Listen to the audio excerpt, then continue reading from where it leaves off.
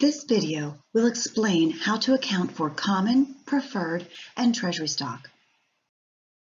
When issuing common stock, the primary objectives in accounting are to identify the specific sources of paid-in capital and to maintain the distinction between paid-in capital and retained earnings. Other than the consideration received, such as cash, the issuance of common stock affects only paid-in capital accounts. When a company records the issuance of common stock for cash, it credits the par value of the shares to common stock. Amounts received in excess of par value are recorded in the account paid-in capital in excess of par value. Let's assume this company issues 1,000 shares of $1 par value common stock for $1 per share. The entry to record this transaction results in a debit to cash for $1,000 and a credit to the common stock account for the same amount. To determine the amount, you simply multiply the number of shares issued by the par value per share. Now, let's assume this company issues an additional 1,000 shares for $5 per share. The entry would result in a debit to cash for the amount received, and in this instance, it would be $5,000.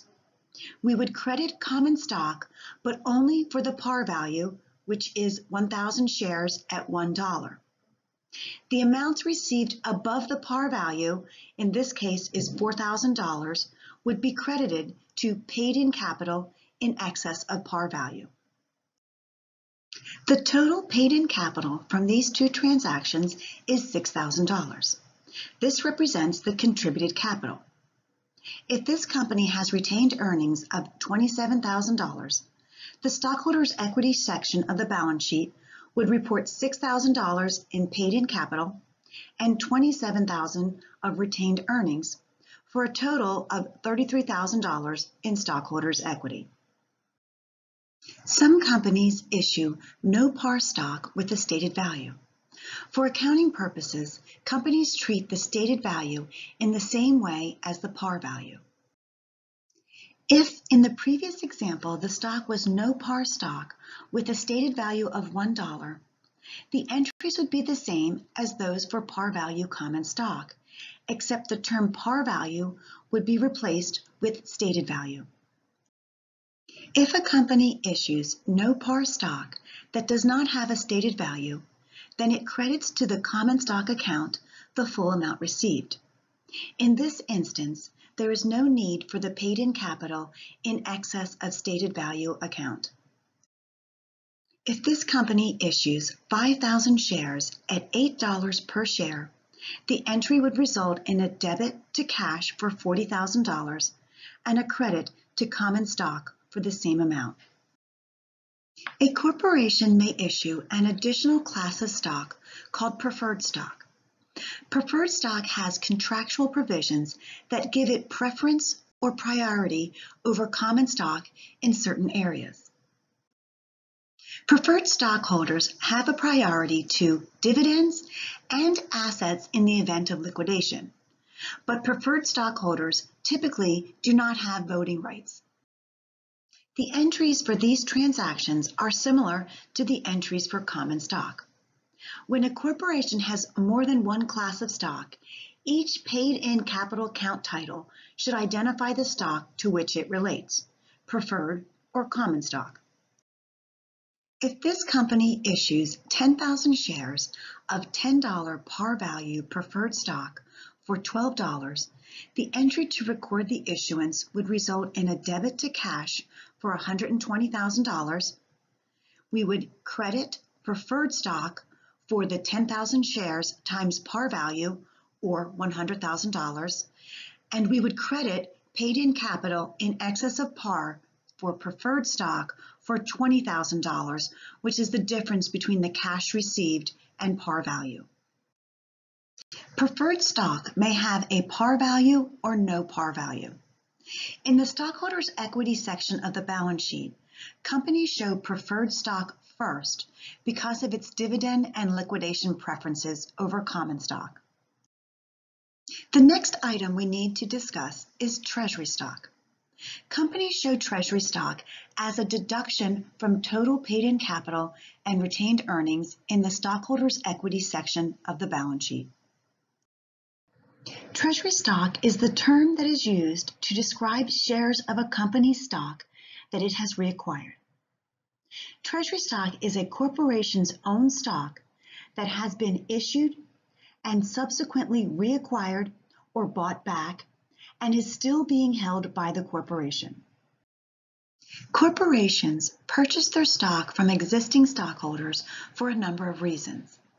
One common reason is to reissue the shares to officers and employees under bonus and stock compensation plans. Other reasons are also provided on this slide.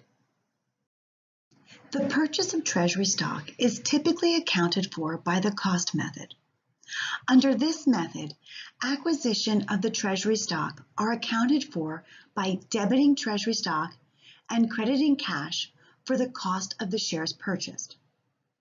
Treasury stock is a contra equity item. It is not reported as an asset, but rather it is subtracted from or reduces stockholders' equity. Treasury stock will decrease by the same amount when the company later sells the shares. To illustrate treasury stock, let's assume the stockholders' equity section for this company has 100,000 shares of $5 par value common stock outstanding for a total of $500,000. It also has retained earnings of $200,000.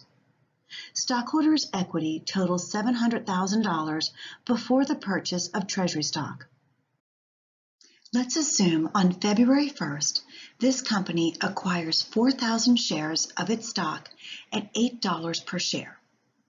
The entry results in an increase or a debit to treasury stock for the cost of the shares purchased, or $32,000, and a decrease or a credit to cash for the same amount. The paid-in capital account common stock would not be affected by this transaction. Companies show treasury stock as a deduction from total paid-in capital and retained earnings in the stockholders' equity section of the balance sheet. The acquisition of treasury stock reduces stockholders' equity. The presence of treasury shares will cause a difference between the number of shares issued and the number of shares outstanding.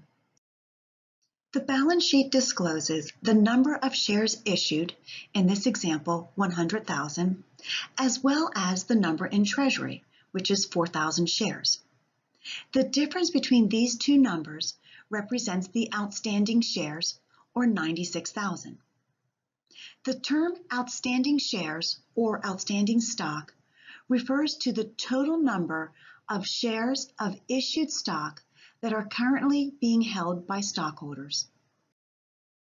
This is a perfect exercise to practice recording common and preferred stock as well as treasury stock. The solutions to this exercise will be provided in another document.